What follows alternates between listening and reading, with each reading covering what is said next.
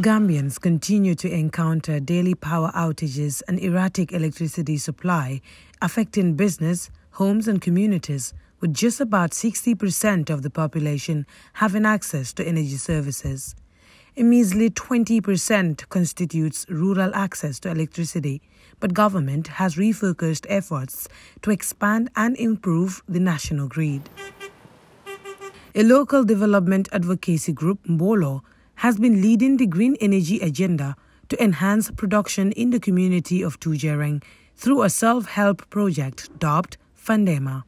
Like other communities in the coastal area, Tujereng village also faces massive challenges in erratic electricity supply and frequent outages, with some parts of the community still lacking access to power.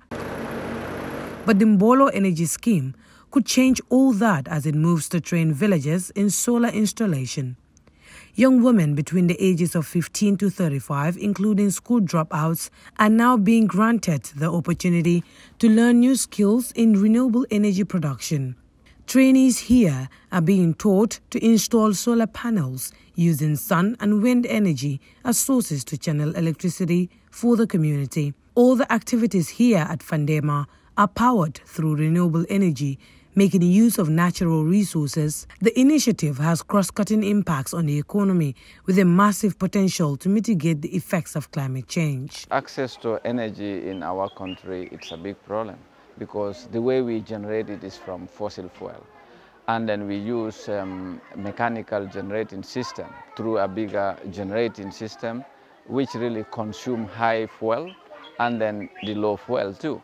And we are not rich. We are in a country that we're not rich in those kind of resources, so it means it have to be imported. So that importation is really costly. And then when you look at the environmental wise too, we are polluting. We are doing our quota in time of environmental degradation. The group's biggest installation was done at the Medical Research Council in Fajara. Solar installers here are all young women who built a major installation of 565 kilowatts peak on the research center's power grid.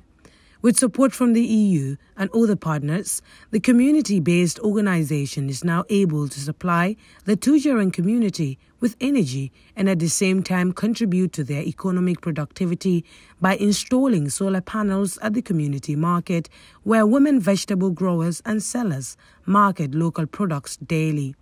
Only few homes were fortunate to access electricity in this area, but the Fandema initiative is quickly changing that with installations for more families in the community. By then here, the electricity did not arrive, we are the first, a small entity called Mbolo, and Fandema was here, was powered by solar energy. At night is the only place that you can see light all over.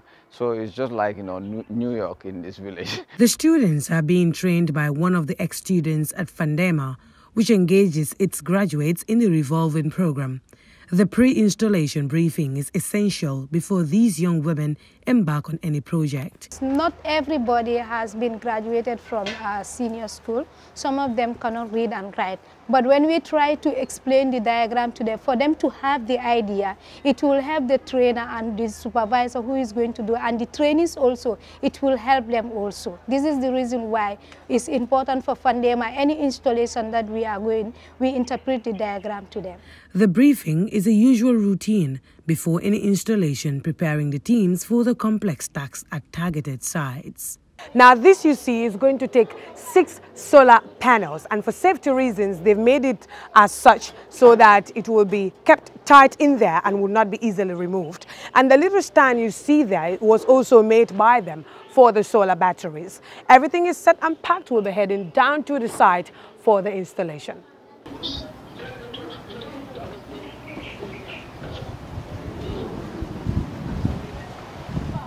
These young women are now experts in solar installation, with the project enabling students to solely design and install the grid here. After wrapping up installation works at the site, beneficiaries expressed immense gratitude for the initiative as they look forward to a new moment without intermittent outages and erratic electricity supply. Legi kurambe dafa ñew on and off daf ñu day sonal tamit suñu fridge There is inconsistency in the power supply, which sometimes results to the perishing of our food items. But the solar is essential in maintaining consistent power supply. I'm truly happy about the work of Fandema. The opportunity to learn new skills brings immense joy for these students who emerge from the program with a great sense of purpose after gaining expertise in what is still a male-dominated field, hardly engaging women and school dropouts. They say, I'm a woman, I cannot do this kind of job because if I get married, I will get married and get pregnant. I cannot be continue climbing on top of the roof. So I ignore their words. I continue on my course. At the Mbolo Group, that effort continues under a major scheme to empower women. The organization's representative says more collaborative efforts are needed to realize universal access to energy, especially in grassroots communities. When the government of the Gambia were invited through the NAWEC, when we are building up the power station, we got 2 engineers from them. They've really seen that the possibility of, having a big activity like this, it's a very added value to whatever activity they are doing. For instance, not to go in to buy heavy fuel and then use the renewable energy. So they were inspired, and then they also had to do a pilot project. On the national front, the government is aware of this need, and officials understand that the work to deliver full access to energy demands strategic partnerships and green programs to attain universal access by 2025. Well, as we speak, we have about close to 20% for rural access, which is not good enough. Because of that, NAWEC is currently implementing a number of access programs for both the GBA and the rural communities. We are implementing access program under the Gambia Electricity Modernization and project called JAM, which is funded through the World Bank with support from the EU and the EIB. So a number of communities are earmarked to be electrified, and we are targeting almost 685 communities under JAM and also under the World Bank ECOWAS access program. Environmental precautions are a vital part of works here, with officials looking for a greener impact through energy-efficient installations set up with minimum harm to the environment to reduce climate change. Those issues that I've enumerated, that we need to do. 1, clean energy production for our growing industrial needs as well as our livelihoods, number 1. And number 2, the way we do our food production to be able to achieve our food self-sufficiency that we are driving towards need to all be environmentally friendly, and whatever development blueprints, development programs we put out there have to make sure that they are sensitive to these environmental goals. All the energy strides in the Gambia include the introduction of sustainable cooking stoves as part of efforts to mitigate climate change, building the resilience of local women and vulnerable groups. The Ministry of Petroleum and Energy has been at the heart of this implementation, bringing sustainable cooking methods for local communities. We are embarking on the proliferation of domestic cooking, improved cooking stoves that we will be distributing across the country. They use less fuel wood, and that also will help combat deforestation, which is one of the climate mitigation strategies. We also are working on these green mini-grids we call, where the villages that could not reach the grid, we make sure that they're also electrified through that green mini-grid. We call them green mini-grid because we're going to use greener energy solutions.